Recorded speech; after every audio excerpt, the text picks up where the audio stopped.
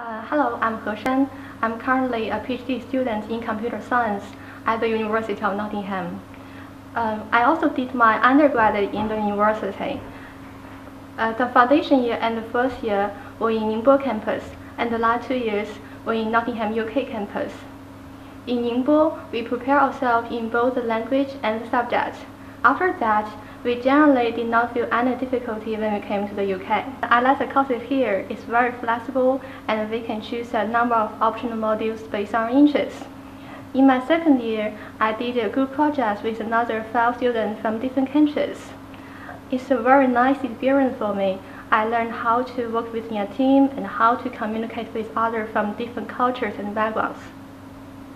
After the project, with the recommendation from my supervisor, I then took an internship in a research center within Jubilee campus. From that time, I started to do research, trying to design and implement algorithms to solve real-life problems. During that time, I also met a lot of nice and helpful people, including my current second supervisor. From the internship, I found the subject very interesting, so I decided to explore it further through my final year innovative project. My supervisor and I had weekly meetings to discuss the problems and solutions.